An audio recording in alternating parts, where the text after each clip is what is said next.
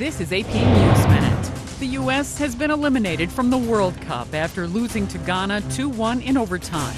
The U.S. came back from a 1-0 deficit with a penalty kick by Landon Donovan, but they couldn't come back after Ghana scored 3 minutes into overtime. Steady rain has been dampening protests at the G20 summit in Toronto. Organizers were hoping to draw a crowd of about 10,000 to today's demonstration, but only about half that turned out. President Barack Obama and other G8 leaders are agreeing on the need to confront Iran and North Korea. At their summit in Toronto, they criticized Iran for its lack of transparency on its nuclear activities and its human rights record. And they condemned North Korea for allegedly torpedoing a South Korean warship in March.